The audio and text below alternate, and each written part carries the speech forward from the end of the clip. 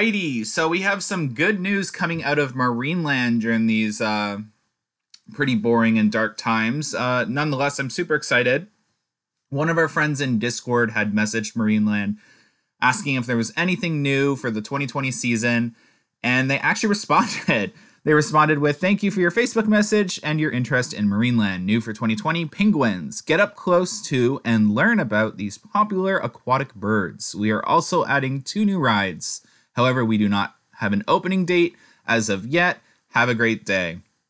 And then they tried to ask if these 2 new rides were flat rides or coasters, and they just said we will be making an announcement about these rides shortly.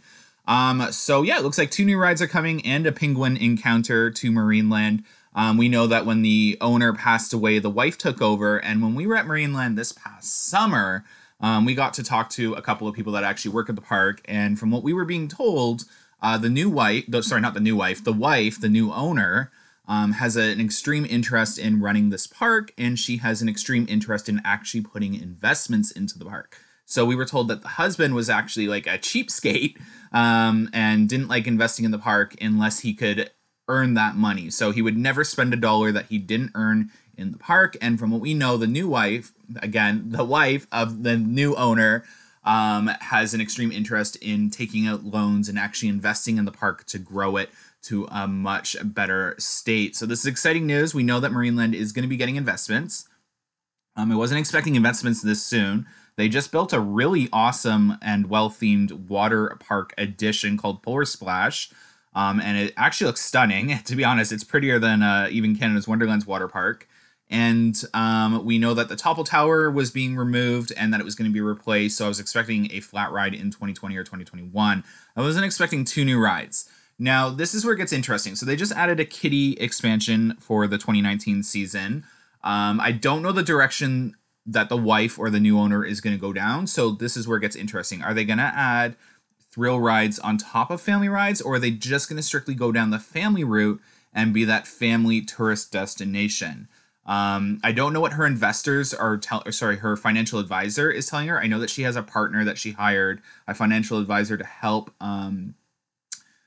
run the park and help turn this park into something different. So I don't know what he's telling her, if he has any experience in the amusement industry. So it's really difficult for me to sit here and make predictions. What I would love to see for 2020, but it's most likely not going to happen, is either a 4D free spin or a Raptor coaster, because those are 2 somewhat cheaper coaster editions, and a kiddie ride. So we know it might be 2 rides coming. I would like to see them build that kind of like thrill ride that sets them in stone, and something that Wonderland can't offer. So we know that Marineland can't build a B&M coaster. We know they can't build any world records. So build that unique attraction that Canada's Wonderland isn't going to build, that'll draw people even from the New York area, across the border, and the Toronto area to your park. That's what I would like to see, and I'm hoping the financial advisor is kind of giving some similar advice. Hopefully they have some sort of experience in the amusement industry or any knowledge or did any research. Those 2 attractions would do extremely well at this park. And we know the 4D free spin has gone viral a couple times on the internet in terms of drawing guests in. So that kind of attraction could do Marineland a lot of good, and a Raptor could also do them a lot of good. And they're, I think they're like $5 million approximately. Correct me if I'm wrong at all down below. And a 4D free spin is about $7 million approximately. Both I could see Marineland affording, along with a kiddie flat ride, and then the penguin encounter. So it'd be a really big year investment wise. What it's most likely going to be is a thrilling flat ride and a kiddie flat ride. I do hope that in the next 2 to 3 years, Marineland does have a coaster coming. Again, there are rumors, and the park staff have been talking that the wife is very interested in running this park and pouring a lot of money into it. So there's lots of good things coming. I will say I loved this park. We really wished we got season passes last year. We will be getting season passes this year. It's just a really fun, unique park. Again, it's nothing in comparison to Canada's Wonderland, but it's a nice, refreshing kind of like sip of wine, I guess.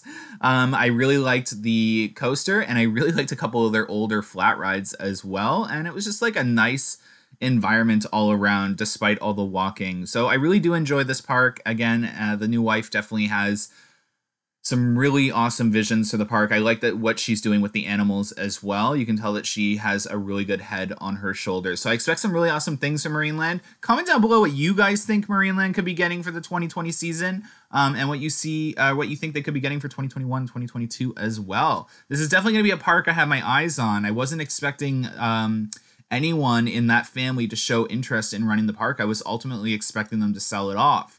So I'm quite surprised, but I have to say pleasantly surprised. And I look forward to seeing what Marineland has to announce in the coming days, weeks, or months, whenever they choose to announce it. Anyways, hope you enjoyed this video. Don't forget to hit the like button, subscribe if you haven't, and share this video for others to enjoy. Have a good one, guys. Bye.